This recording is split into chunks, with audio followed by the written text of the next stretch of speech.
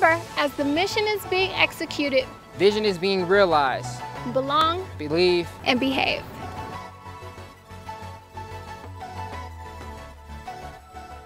Lord, we thank you for you. Felix comes and he dies before you this morning that you would speak through me to be who you would have me to be, God. I move out of the way so that your word would go forth, and I pray that your word would touch a heart and touch a soul of someone out there that's in need of you. We want to be a church and a ministry that's about the Father's business, God, so we submit ourselves that you would be glorified in everything we do. So as your word is being proclaimed this morning, speak clearly, Lord.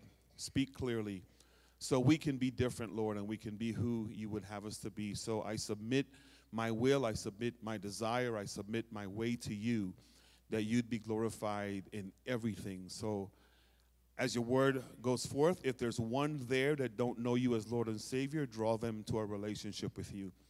Draw them in, God, so they can be who you would have them to be. Speak through me, Lord. In your name we pray and thank you. Amen and amen. As you go to that passage in the book of Luke, let me begin by just saying this to you, then we're going to transition in the text. I believe it was Bill Hybels, the author. He's the lead pastor at Willow Creek Community Church and the author of the book, Courageous Leadership. He coined this phrase where after 9/11 in his book, he opens up with the statement that the church really is the hope and solution for all the problems that the world faces today. Does anybody believe that this morning? The church has the answer. Come on, if you believe that, say amen. It really is the hope and has answers for many, if not all, of the problems that the world faces today. I'm one of those guys that believe that the church really is a hospital.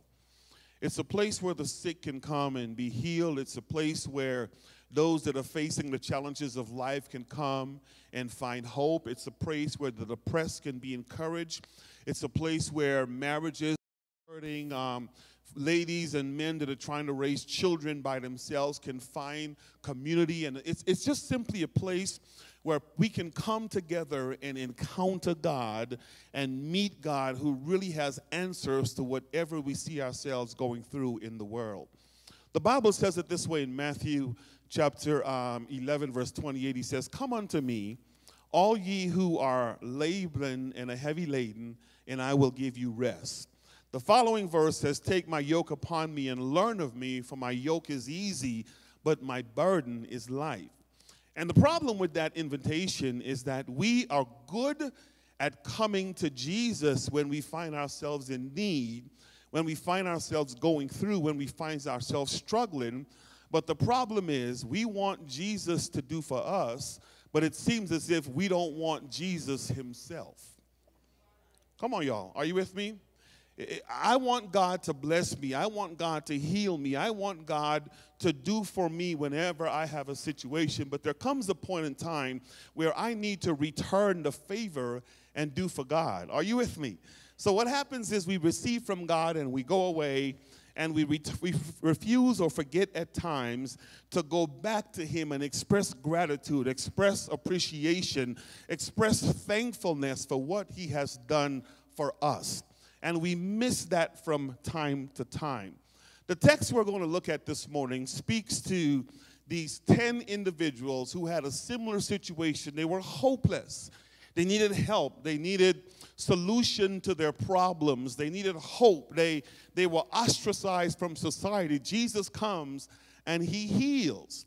And in his healing, as opposed to all 10 returning to express thanks, only one returns and say to him, "Lord, I thank you." My opening question this morning is, have you thanked God lately? Yeah, turn to your neighbor and ask your neighbor that question. Say, "Neighbor, have you thanked God lately?" Come on, turn to your other neighbor. Say, "Other neighbor, have you thanked God lately?" Amen. Amen. Let's read the text, and then we're just going to walk through this passage and see what God is saying and hear from the Lord this morning so he can speak to us. Go to verse 11 of Luke chapter 17, and I'm going to read 11 through 19, and we'll come back and talk about the text. Verse 11 begins by saying, on the way to Jerusalem, he was passing along between Samaria and Galilee. And as he entered a village, he was met by 10 lepers who stood at a distance and lifted up their voice, saying, Jesus, Master, have mercy on us. And when he saw them, he said to them, go and show yourself to the priests. And as they went, they were cleansed. Then one of them, when he saw that he was healed, turned back, praising God with a loud voice, and he fell on his face at Jesus' feet, giving him thanks. Now he was a Samaritan. Then Jesus answered, were not 10 cleansed? Where are the 9? Was no one found to return and give praise to God except this foreigner? Verse 19 says, and he said to him, rise and go your way. Your faith has made you well. There are 3 things that I want to share in this passage in front of us this morning. 3 major themes that I want you to take away from the text as we kind of walk through it and look at this passage that's in front of us. And the first being is, as we look at this issue, talking about the issue, staying on the theme of radical discipleship, I need every person in here to know this morning that one of the things Jesus will do for us is he will go out of his way to encounter us and allow us opportunities or the opportunity to express faith in him, okay? Jesus will go out of his way to encounter you, to encounter me. And then in that encounter, he gives us opportunities to express faith in him or express gratitude and faith in him. If you look at the text, go back up to verse 11, and let's walk through verse 11 as we look at this carefully and see what the Lord is saying. It begins by saying, on the way to Jerusalem, he, being Jesus, was passing along Samaria and Galilee, and he entered a village. As he entered a village, he was met by 10 lepers. Come on, say 10 lepers, who stood at a distance. Don't miss that. And lifted up their voice, saying, Master, have mercy on us. Now, I'm reading to you from the ESV. I'm pretty sure your translations are very similar. And it's very, very important that you not miss the details that's nuanced in the text or the details that the author Luke gives us so we can really understand what the message is saying. The verse opens up by saying Jesus now was on the way to Jerusalem, but it also says that he was passing along between Samaria and Galilee. Now, what struck me about that, if you've done any church history or if you've looked at any current or recent maps of the Palestinian region, and you're going to Jerusalem, it's normally a downward route that goes from north to south, and you start at the north end and you make your way down on the south end to get to Jerusalem. And if you listen carefully to what the author is saying, Jesus now is on his way down to Jerusalem, but what's striking about this opening verse is it says he's not taking the north-south route, but interestingly enough, he seemed to be going out of his way because he's passing between Galilee and Samaria. Now, what's striking about Galilee and Samaria is that Galilee is to the north and Samaria is to the south. So if I'm passing between Galilee and Samaria, it seems to me I am going out of my way or I'm delaying my journey to get to Jerusalem by going either east to west or west to east. Don't miss that. That's striking. And the reason I want to point that out because I want you to hear me say that Jesus will go out of his way to encounter you, to allow us to have an opportunity to express faith in him. Now, being the divine God that he is, being the omnipotent God that he is, he knew that there was someone along the way that needed to encounter him. Now, notice what the text says. As opposed to going north to south to get to Jerusalem, he's going east to west. And then look at what happens. He's passing by a city. And what's striking about him passing by the city is the people that he's encountered are not inside the city. They are in the distance on the outside of the city because my Bible labels them as outcasts. They're lepers. Come on, does this make sense? And if you look at the details in the text, the lepers weren't standing in the city, but they were standing at a distance away from the city, because if you know anything about leprosy in biblical times, if you were considered a leper, you were considered an outcast. Because leprosy was some sort of a skin disease that's the closest we would know it as today, it would be equivalent to one having AIDS or HIV, and you were labeled as an outcast, and you had no dealings with the residents of the city. Come on, say amen. Y'all know this. You've been in Sunday school. You understand all of this. So here's what would happen. If you were labeled a leper, you were ostracized from your family. You were ostracized from members within the city. You were ostracized from members of the community. And you were placed outside the bounds of the city itself until your leprosy was either dealt with or you died. Now, what's the other thing that you need to know that's striking about the leprosy is that if a person was categorized a leper, socially, they were equivalent to being categorized in the same category as dead people. They were unclean. So a healing from leprosy would be the equivalent of being raised from the dead. Okay?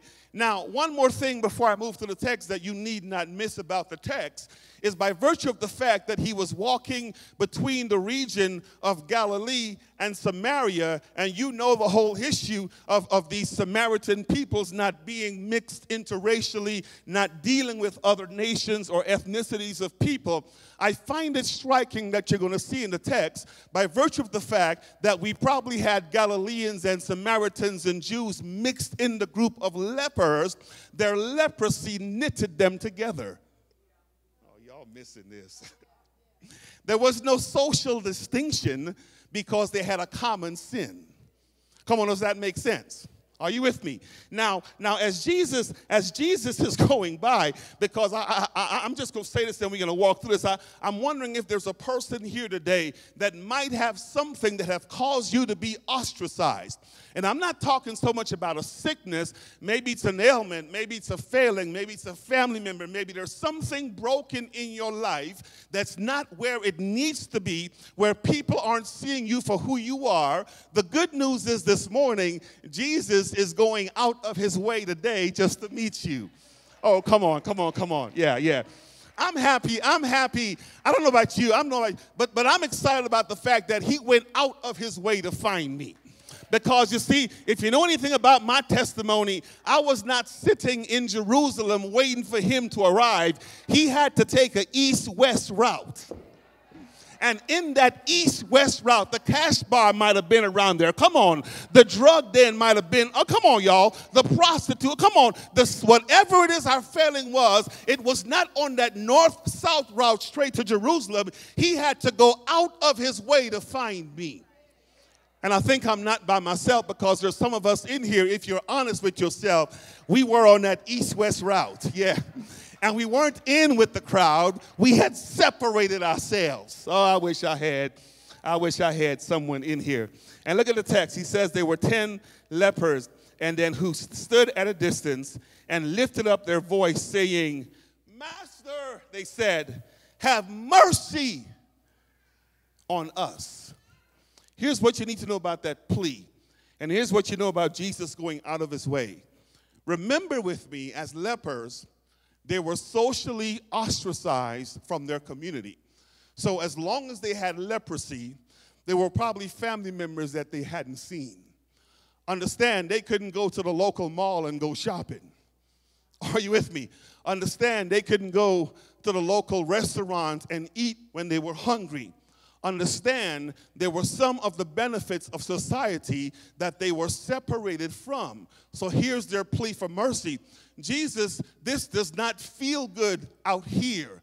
I need you to heal me. I need you to heal us. I need you to perform a miracle in me so I can get back to the normal way of life, because the way I'm living right now does not feel normal. And what I really like about that is when you look about the east-west route, for those that are feeling abnormal this morning, Jesus has gone out of his way to encounter us. Come on now, to heal us. and to get us back to a place of relationship with him. So number one, he will go out of his way to encounter us and allow us opportunities to express faith in him. Here's the second thing I want you to take away from the passage this morning. That is, and this one is catchy because Jesus will bestow mercy on us in attempts to begin the process of moving us in the direction of expressing true faith in him. Y'all just say amen. We'll work this out. He will bestow mercy on you in attempts to begin the process of moving us in the direction of expressing faith in him. Let me say this in English because some of y'all are missing this. He'll show up, heal you, and back up and see what you're going to do.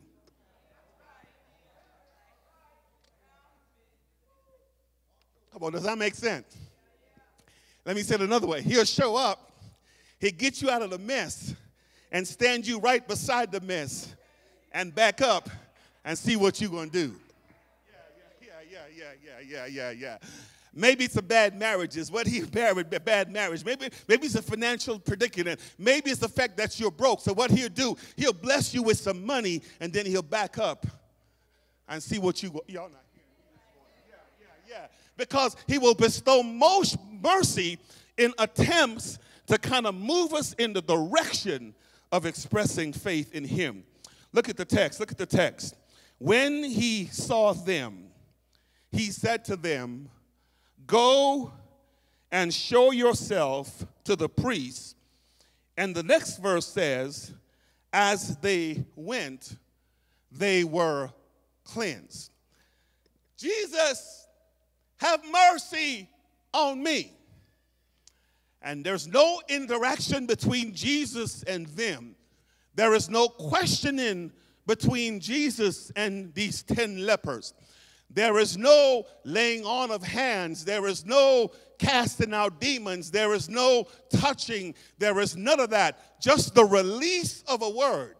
I wish I could. And here's the word, because this is where this really gets catchy. And I'm praying that the Lord will give me strength to kind of make it through this. Go show yourself to the priests. And it says, as they went, they were healed. Now, here's what you need to know about what's happening here. Because here's what Scripture says. Jesus did not come to abolish the law, but he came to what? Fulfill the law. Meaning now that these gentlemen were caught between the Old Testament law and the New Testament era of grace. And considering the fact that Jesus had not yet died on that cross of Calvary, the obligation was, if you were considered a leper, Levitical law says in Leviticus chapter 13 and 14, that only the priest could perform the examination to see whether you are ceremonially clean or not, and only the priest could reinstate you into community. Are you hearing me this morning? So here, and I hope some of y'all aren't missing this. Here, Jesus stands. And then he says, they're out in the distance. Hey, Jesus, have mercy on us. And here's what Jesus says to them. Go show yourself to the priest.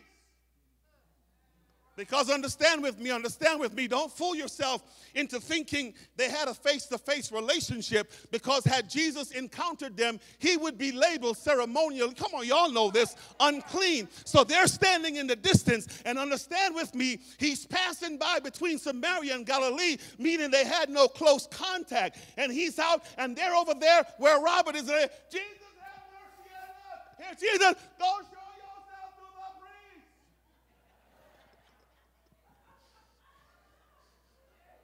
Some of us church folk be like, don't come near me.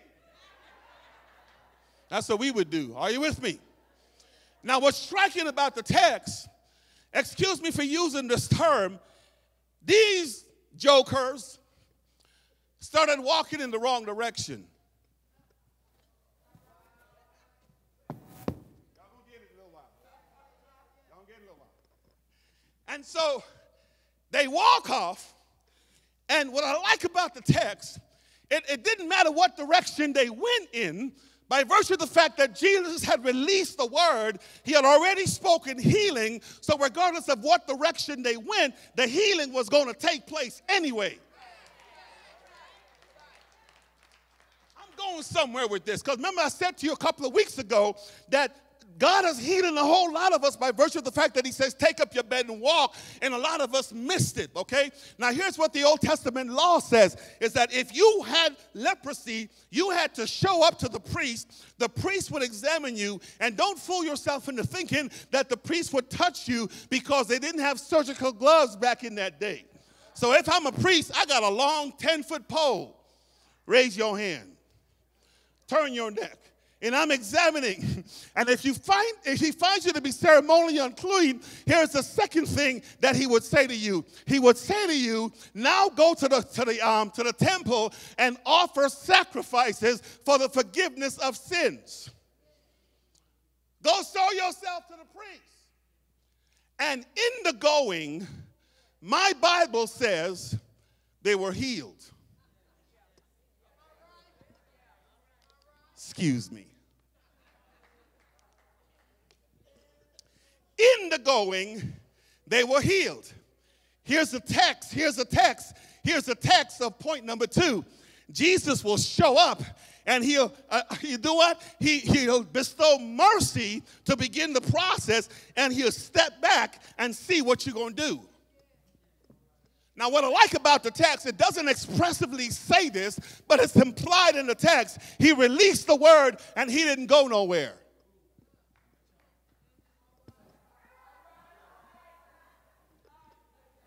Not to offend nobody. Let me see what these fools going to do. And so they left. And in the going now, let's read. Look at this, what it says here. Let me get ahead of myself. Go and show yourself to the priest. Verse 14, and as they went, they were healed. Now,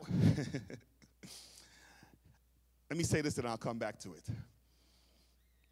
If the great high priest is standing there and says to you, go show yourself to the priest, and you go in the wrong direction,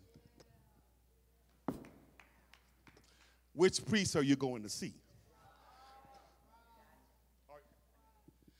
And remember with me, I said they were caught between the old laws of the tradition and the new laws of the New Testament. And my concern for a lot of us today with Christianity is we find ourselves in the same place. We're caught between doing things as normal and what God is really calling us to do.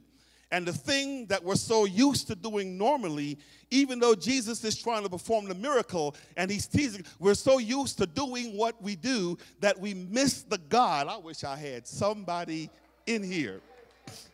Are you with me? I wish I had somebody in here, okay? Now you can get this. Because if I'm in the presence of Jesus and he says, go show yourself to the priest, I may not know who Jesus is. But if I realize that I'm sick, if I realize that I'm an outcast, if I realize that I'm a societal reject, if I realize that my skin is filled with leprosy, and I know the priest could only examine, the priest cannot heal. If I know that if I show up and I'm still sick, all the priest can do is say to me, go back in the wilderness for 7 more days, you're not healed yet. And then somebody says to me, go show yourself to the priest, I might not know to come to him initially. But in the going, Grandma them say it this way, I looked at my hands, and my hands looked, yeah. They said, I looked at my feet, and they did too. Yeah, y'all know it. Come on, yeah. If I'm walking and in the going, I realize that my healing has already taken place, and this priest that I'm sent to had nothing to do with my healing, I'm changing course, baby. Yeah. I'm going back to the one who brought the healing to find out what's special about him, that all he has to do is release a word. Y'all are not hearing me this morning. release a word, and my healing is taking effect. And here's the thing I want you to say. Jesus will bestow mercy on us in attempts to see what we're going to do. And here we are. Lord have mercy. I can't pay my bills. Money show up. And here's the first thing we do. Go, oh, Lord, my blessing, I'm going to go buy a car. And we keep going in the wrong direction. Y'all not hearing me this morning. Lord, deliver me from Bubba. And God deliver you from Bubba. But then you see Sammy in the distance.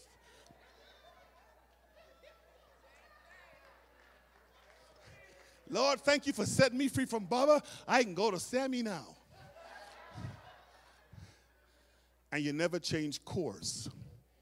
Come on, does this make sense? Does this make sense? Okay? I mean, he will set us up to see where our faith really is. Because notice what the text. Look at. Let me go to the third thing, then we're going to talk through this. Faith is established when we recognize God as the source of all blessings. And we do what? Return to him to do what? Give him thanks. Look at the verse. It says in verse 15, then one of them, when he saw that he was healed, he turned back, praising God with what kind of a voice? A loud voice, and fell on his face, where? At Jesus' feet, giving him thanks. Let me read, I'm going to come back to this. Now he was a Samaritan, and Jesus answered, were they not 10 cleansed? Where are the 9? Was one not found? Was no one found to return and give praise to God? And I love this, except this foreigner. I'm going to read that one last, the next verse last. Okay, lock into this. Verse 15. One of them, when he saw he was healed, turned back, praising God with a loud voice, and fell on his feet at Jesus' feet, giving him thanks. Notice what the text does not say. What's implied in it? He ran and caught up to where Jesus had reached by then. Doesn't say that. This is why I'm saying Jesus stood there and watched to see what he was going to do.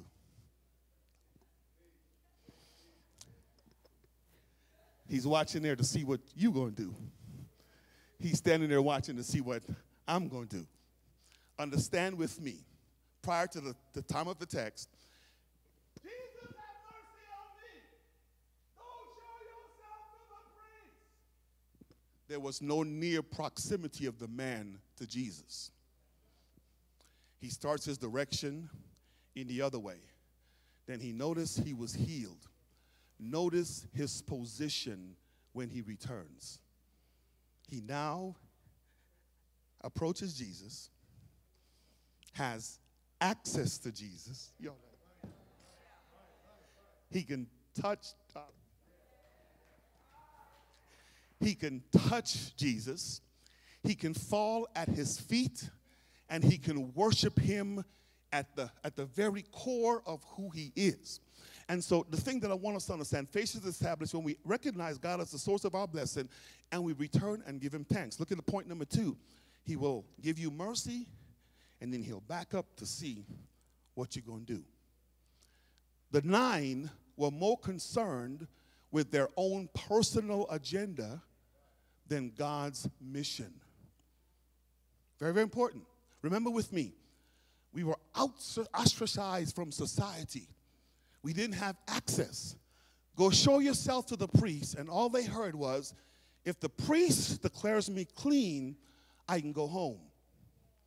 If the priest declares me clean, I can be reintegrated into society. If the priest declares me clean, I can continue on with my life. Listen to me, church, and this ain't in the sermon, but I need to say this. If your agenda, if our personal agenda is more important than worshiping God,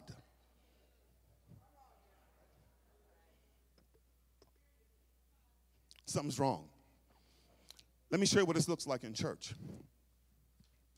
We're so busy serving in church that we forget the God of the church. We're so busy, if it's playing an instrument, singing a song, praying a prayer, doing whatever it is, we're so focused on getting it right that we miss the God that gave us the assignment.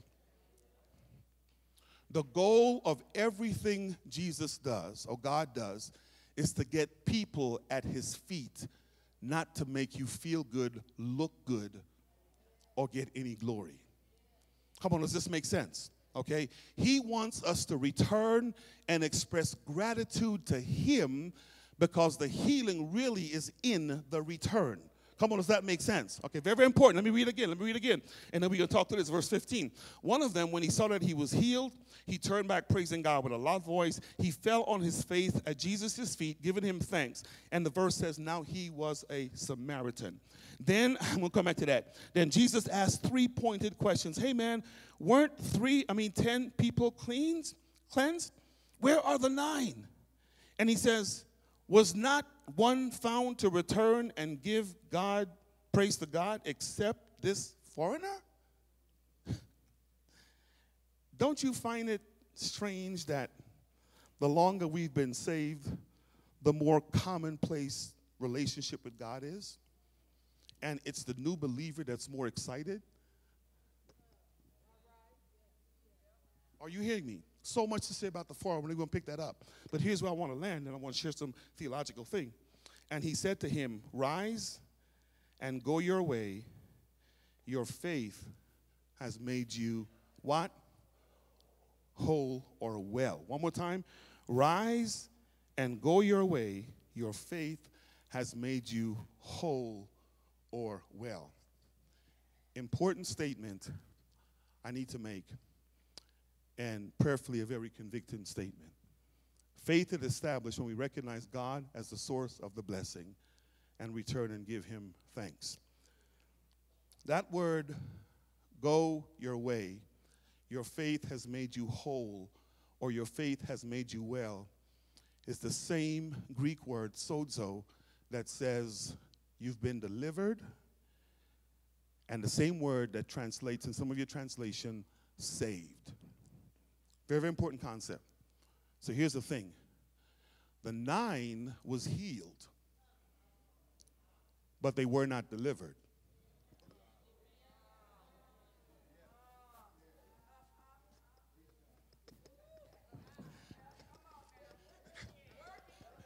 You wonder why you can't shake Bubba? It's because you're healed, but you're not been, because you haven't returned to give him thanks. You wonder why you're still going to the Euphoria store? I mean, that's the church down the street, nobody in here. It's because you've been healed, but you've not been, you kind of get what I'm saying. And the reason you've not been delivered is because in your journey you had a momentary release from the thing, because he released the word saying you're going to be healed. When God said it, it's going to happen anyway. You're healed, but the trait is still there. The core is still there. The thing on the inside is still there because you haven't come back to fall at the master's feet yet and give him the due that's rightfully due him. You wonder why that bottle still has you? It's because you've been healed, but you really haven't been.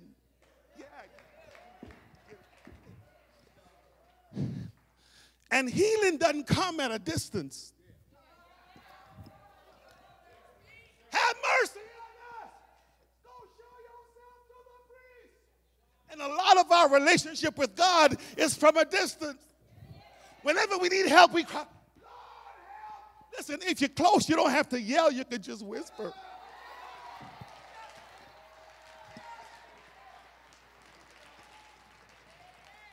He'll hear you because you're right there. So when you're laying at his feet, I wish I had somebody in here. You see, delivered folk lay at his feet. They stay in his presence. Come on.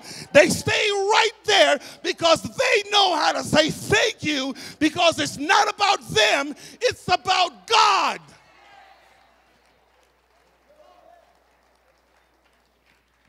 What happened to the 9? They went shopping because they had plans. And they wanted you to do for them so they can do for themselves. Radical disciples return and lay at the master's feet. Come on, are you hearing me this morning? And the challenge I want to put forth this morning, don't be in the 9. Be in the 1. And so hear me out. When I say, have you thanked God lately? I'm not talking about on your way to work, Lord, I thank you because I forgot to pray. No. Remind yourself when you wake up in the morning, the first thing I'm going to do is lay at his feet. Are you hearing me? I'm not saying thank God after you done had half a turkey leg down your stomach. No. Oh, you hear me? I'm saying while the food is in the oven, Lord, I thank you for the fact that you provided food. Lord, I thank you for the fact that my family is here with me. Lord, I thank you. And before you touch anything, you seek first the kingdom of God and his right. That's radical discipleship. That's the one that Jesus is looking for. Foreigners. People who are aliens in this world. I'll be a foreigner for God any day. Because that's what he's looking for. So I'm going to go back and I'm going to say thank you. And I'm praying that you will come back and you will say thank you. Because that's where the true worship is. Does this make sense? And I'm done. Pastor Kotane, come. Worship team, come. There's 3 theological things I need to share with you about the text, and I'm done. Faith is belief in Jesus that results in gratitude. Here's what that means. If you know God, you'll become a worshiper of God, a servant of God. Okay, here's the other part. There is no caste system when it comes to God's healing, grace, and salvation. In other words, God doesn't show favorites. The church is the hope for the world. The lame, the cripple, everyone has access. The righteous, the unrighteous, we all have access. But here's the last thing. Many will receive healing in their lives. Only a few will encounter God in their healing. And here's what that means. If God has healed you, delivered you, set you free from anything, and that thing still has you, you might want to consider encountering the God of the healing versus just celebrating the healing itself. Does this make sense? So I'm still asking, have you thanked God lately? Here's me. You know, as a preacher, you preach and the message convicts the daylights out of you first. So Felix needs to make some changes. Put God first, praying to God, crying out to God, making sure I really stay at his feet, and making sure I'm never positioned in the distance to have to call him from the distance, and making sure I'm always the one who returns, and never forgetting the fact that he's the one who did what he did for me. I want to invite you to join me and be a sure enough radical disciple for Christ.